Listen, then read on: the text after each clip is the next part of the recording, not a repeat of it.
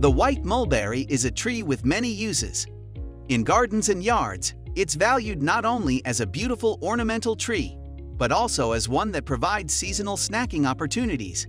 In the summer, this tree produces sweet edible fruits, which turn from white to dark purple as they ripen. Many gardeners enjoyed easy access to this sweet treat. So do the local birds. This tree has been known to attract finches, robins, thrashers, and cardinals. The white mulberry's most distinctive honor, however, has been earned by its leaves. They are the only food source of the silkworm.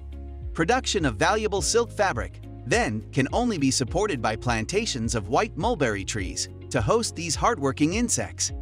As the cultivation of silk spread to more countries outside of China, this tree, of course, had to be brought as well, or the operation would be doomed to fail.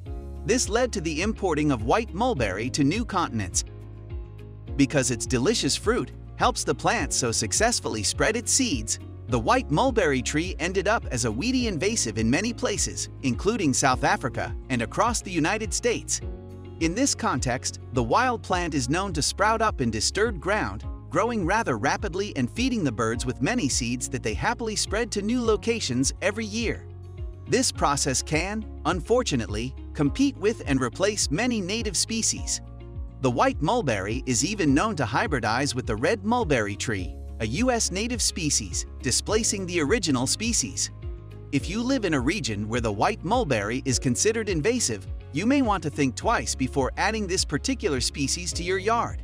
Native fruiting plants will support the local wildlife and be less likely to overtake your garden in years to come.